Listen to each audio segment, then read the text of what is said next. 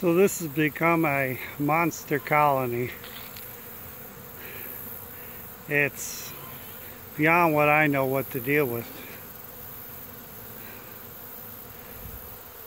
I tried to take honey away from the fifth box. My idea, of course, is to get them down to 2 boxes, but it's all I could do to get one frame of honey away and into the house. I ended up putting 2 boxes back on because they all won't fit into the 3. So I had to put the boxes back on. And yeah,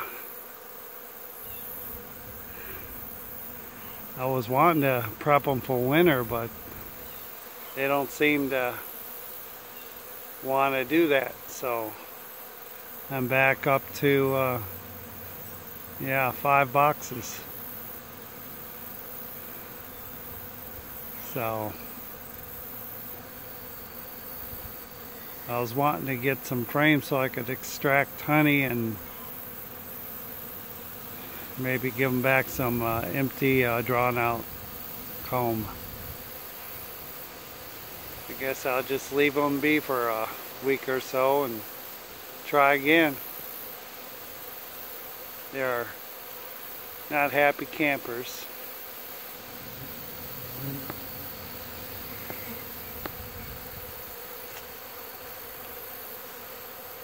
I did my mite wash yesterday, and my God, I don't know what happened as far as the bees that ended up on the mat. I don't know if they were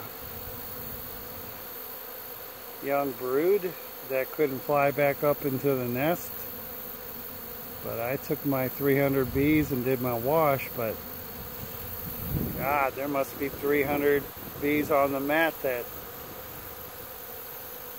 are dead. But I don't think this monster is gonna miss them.